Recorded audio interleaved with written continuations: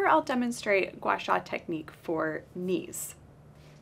When it comes to using Gua Sha on the knee, you also want to make sure that your tool fits appropriately into the contours of the knee. And knees are very tender and very delicate in the sense that you don't have a lot of extra skin or flesh directly over the patella. So it's appropriate to start with the larger muscle groups that are superior to the knee.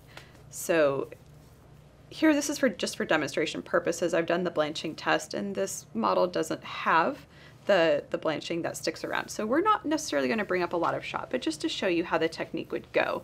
So you can work on both the vastus medialis as well as the vastus lateralis muscles. And again, working down the body using your closely timed unidirectional press stroke. And this really helps to flush out and drain out the major muscles that control the motor and the stability of the knee. So here we're starting to see some ecchymosis of the knee. And then instead of going directly over the patella, because that's not going to be necessarily comfortable for your client, you can go around the lateral portion of the knee. Again, always asking your client to tell you if this becomes too intense or if you would like for them to have a break.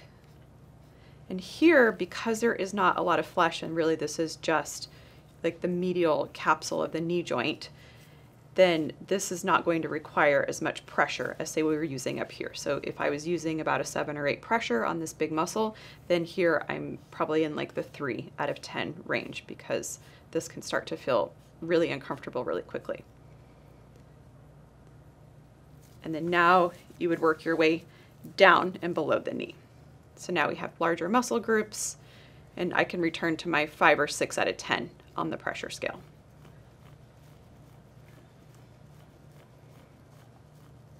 And so for generalized, globalized knee pain, you would follow this along both the medial, the anterior, and the lateral aspect of the knee. If there's just localized pain, perhaps along this medial track, then you could just follow the medial track. So follow the pain, but always do above, at, and below the area.